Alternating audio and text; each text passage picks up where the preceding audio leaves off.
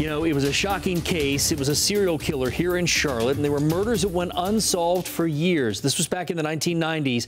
Back then, a young homicide detective was helping to solve them. Well, that young detective is now Mecklenburg County's sheriff-elect. This case so fascinating, it was turned into a TV show that airs tonight. NBC Charlotte defender Michelle Bowden has the twist you won't believe.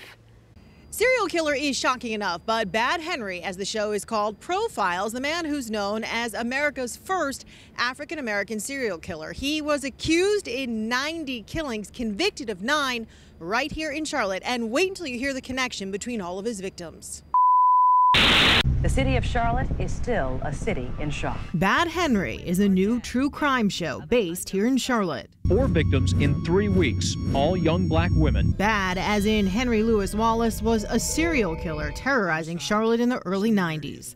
That's a cold, calculated killer. Though for a while, police didn't know just how bad he was. All we knew at that time that we were looking at a person who may have committed 3 separate murders. In fact, Bad Henry had killed 9 Charlotte women, strangled all of them, and they were all women he knew. Gary McFadden, now Mecklenburg County Sheriff-elect, was then a young homicide detective and is now the star of Bad Henry.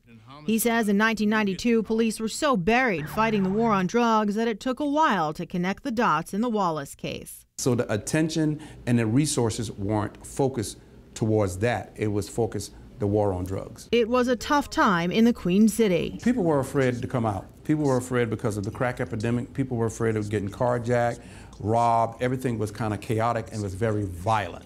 But a few things broke the Wallace case wide open: a fingerprint and a confession.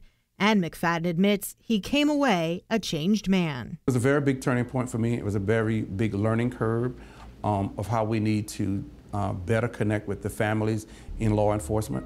We didn't do a good job back then. He says that lesson still holds true today. Not only does law enforcement need to connect better with victims' families, but with the community as well.